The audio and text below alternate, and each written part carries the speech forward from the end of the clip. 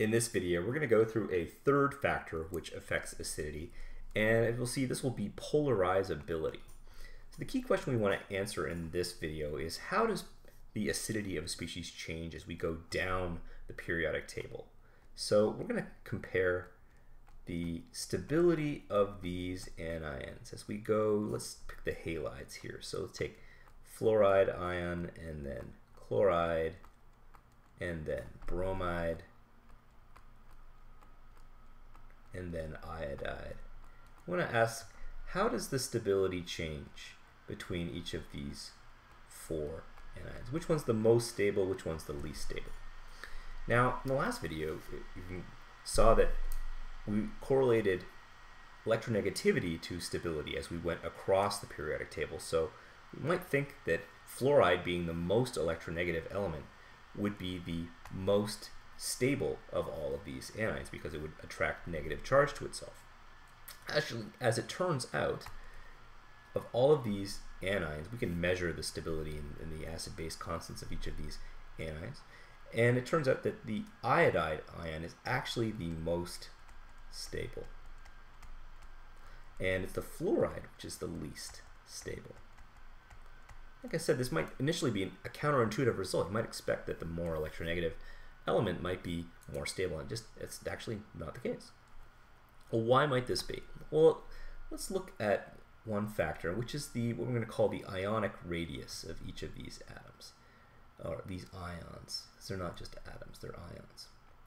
So if you look at the fluoride ion, it has an ionic radius of about 119 picometers, and the ionic radius of the iodide ion is 206 picometers, not ppm, picometers, which means that the iodide ion, the radius is about twice as large, or almost twice as large as that of fluoride ion.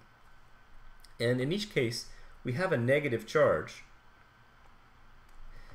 except in the case with a fluoride ion, this fluoride ion, the negative charge, the charge of -1 in each case, is spread out over a much smaller volume than the negative charge in the iodide ion. So in this case, the charge is, if you want to think of it as, more concentrated. And in general, you might see this in organic chemistry quite a bit. You see this trend where the more concentrated or the more isolated or localized a negative charge is, the less stable it's going to be. So high charge densities tend to be unstable.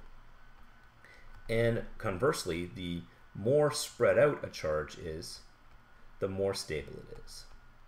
So less concentrated. Let's move that over a bit. Less concentrated negative charge. So we have a word to describe this kind of concentration of charge or squishiness. So we often refer to this as polarizability.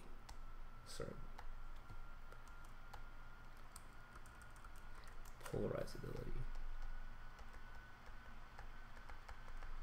And the polarizability of iodide ion is much greater than that of fluoride ion. And that is the reason why the I- charge is so much more stable than the fluoride ion charge, because the charge is spread out over a greater volume. Okay, so what does this mean for acidity and basicity? Well, if we look at the conjugate acids of each of these, we have H+ and I-, and then we might have H and Br, H+ and Br-, and H and Cl, H+, Cl-, and H and F, so H+ and F-. So of all these anions, we said that I- was the most stable and fluoride ion is the least stable. What that means for each of these reactions as we go from left to right, this is going to be the most favorable, this reaction of HI. So this is going to be the most favorable, and we might change the size of the arrows as we go down. And the reverse reaction is going to be increasingly more favorable. So what this means is that the HI is actually the most acidic, because this reaction going to the right, where it's going to donate a proton, is the most favorable. And HF is the least acidic. So this is going to be the least favorable of all these reactions. I'm going to change this a little bit. It doesn't really accurately reflect reality. So the most acidic species is HI, and the least acidic species is HF. So the bottom line here is that acidity increases as you go down the periodic table. Exclamation point. And this does not just apply to the halides. It would also apply to, for example, if you look at water, what's the atom right below oxygen in the periodic table? Well, it's H2S. And right below sulfur is selenium, so it would be H2SE. So of all of these, which would be the most polarizable atom? Well, that would be selenium. So selenium would be the most acidic, and water would be the least acidic. And that also follows as well.